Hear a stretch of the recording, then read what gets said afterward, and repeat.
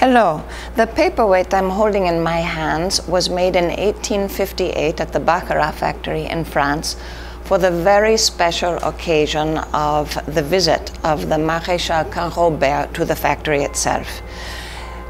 This paperweight was made along with two others. One was given to the Maréchal, one was given to the Lord Mayor of Baccarat, and another was given to the glassworks director. All three have survived, and we've got one here. One is still with the glassworks director, and the third is at the Corning Glass Museum.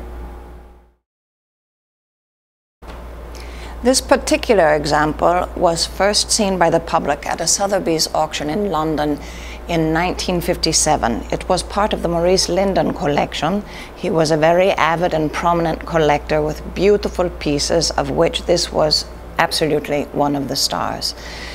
The coloration is typically Baccarat, very beautiful, and there's a Gradel horse cane, which I can imagine was included to honor the Maréchal.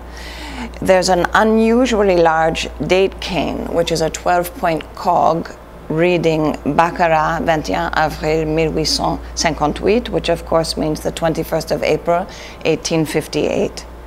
It has survived in excellent condition.